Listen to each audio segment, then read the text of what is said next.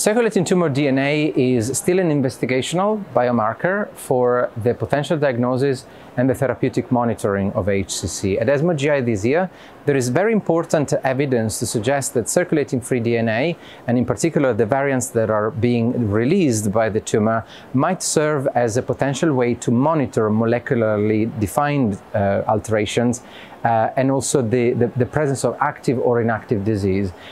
This has been shown very elegantly in other disease types, for instance, colorectal and melanoma. There is expanding knowledge that also in HCC, the serial measurement of circulating tumor DNA might enable us to understand who are the patients that might be cured from the disease with no residual disease and maybe a lower risk of relapse in the future, versus those that actually require more intensive treatment for the cancer.